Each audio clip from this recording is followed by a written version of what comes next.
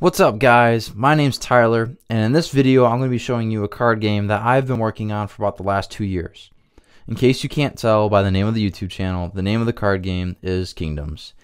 Kingdoms is a trading card game in which players play each other one-on-one, representing different kingdoms found within the game in hopes to see which one is the most powerful. This is my first video in which I'm going to be showing you the general idea of the game, the types of cards in the game, and also giving you guys a sneak peek of what videos are to come.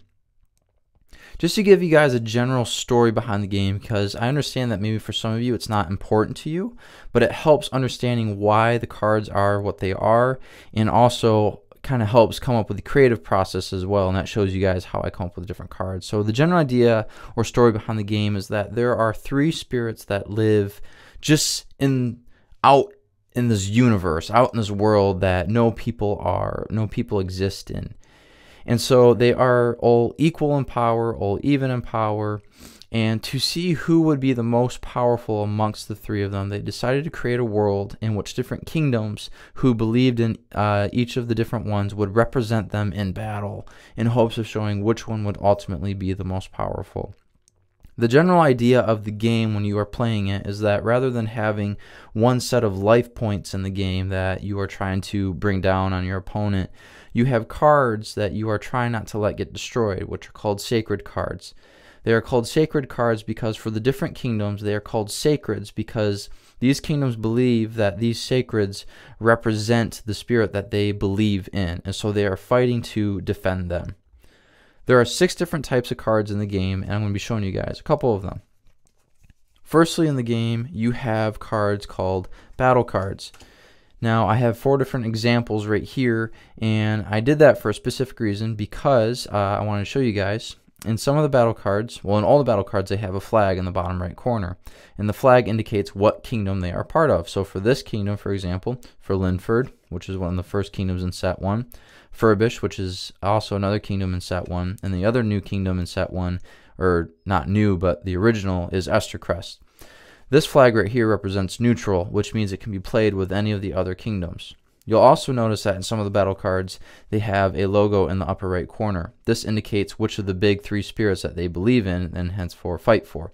And I will also point out that a lot of the artwork that you are seeing, or actually all of the artwork and the card layouts, are being completely changed. I wanted to change the artwork with the markers that I was coloring with, and also change the look of the cards just to make them a little bit more playful and friendly, make them more appealing to the eye, or at least my eye. Secondly, another type of card in the game are spell cards. Spell cards have also flags in the bottom that indicate which kingdom they can be played with, this being neutral, for example.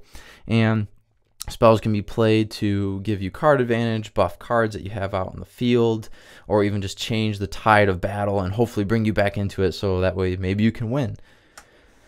Also in the game, you have cards called legend cards, which are essentially more powerful battle cards. Battle cards cost a lot of magicka, which magicka is the currency that you use to spend in the game. You start out with a base of 5 magicka every turn, and then that you can use that to call battle cards to the fields, cast spells, or even call legends. Legends cost a lot of magicka, which can be brought down by sending battle cards you have on the field to the graveyard. So those are legends. Legends are super powerful, and if you can bring them out, not necessarily a guaranteed win, but they can definitely make your opponent be a little bit scared.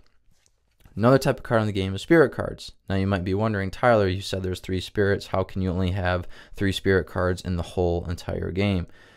You see, when these 3 big spirits made these kingdoms, they could not physically show themselves to the people that they had made. So they made these smaller spirits to represent them and represent their character and ultimately be with the kingdoms that they had created. Spirit cards are free of charge. You can play them for free without paying any magicka, and their health, because there's no health on them, is the health of what sacred you have. So if your sacred dies and your spirit's attached to it, the spirit card is destroyed as well. Spirit cards can really change battle in the really at any moment, at any time, and they can really make it feel like you're not necessarily out of it till you can get that card out yet.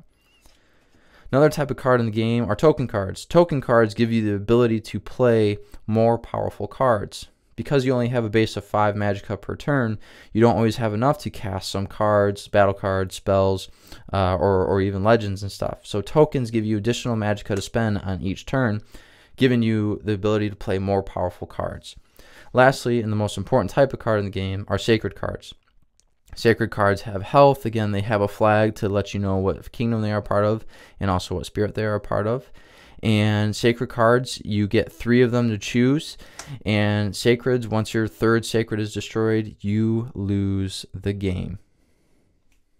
So I understand this might not be for all of you out there, but nonetheless, at the end of every single one of my videos, I'm going to share a quick 1 to 2 minute devotional just because my Christian faith is something very important to me. I'm going to be sharing out of Jeremiah 29:11, and it's a well-known verse, but it's a verse that's taken well out of context too many of times, which is unfortunate. 29:11, for it says this, "For I know the plans I have for you, declares the Lord, plans for welfare and not for evil, to give you a future and a hope." You see, people quote this verse, and then they are baffled when things happen to them that don't make sense. What people forget is that this verse was meant for the Israelites who were in the desert for 40 years before they could even get to these good plans that God had for them. So we need to remember sometimes that even though Scripture does say God has plans for us, we need to also remember that sometimes we might go through a long duration of our life, going through the desert, going through hard times. But nonetheless, God does have plans for us. But that plan might ultimately just be that we know that we have safety and security in eternal life in heaven. I want to thank you guys for watching this first video. I hope you find the trading card game that I've been working on interesting, and I hope you guys are excited to see as stuff comes out. This game is I'm doing it all through the Game Crafter, and so I just sent in this morning my order of the new looks of the cards. There are 132 cards in the first set, and so I'm going to be doing an unboxing video and showing you guys some of those and just what set 1 has to offer and what you could get your hold on, get your hands on eventually. In next week's video, which I'm hoping to post videos on a weekly basis, and I'm also hoping to be active on Instagram and Facebook, which will be in the description below, links to that. In next week's video, I'm going to be going over each of the types of cards specifically and letting you know how they work, how you can use them. And then in videos to follow, I'm going to be going over how you can build a deck, how to play the game, and then after that, it's really whatever comes, whether it's opening booster packs or doing card tech talks or doing deck strategies or even gameplay videos. I guess with that, my name's Tyler, creator of the TCG Kingdoms, and I want to thank you for watching this video.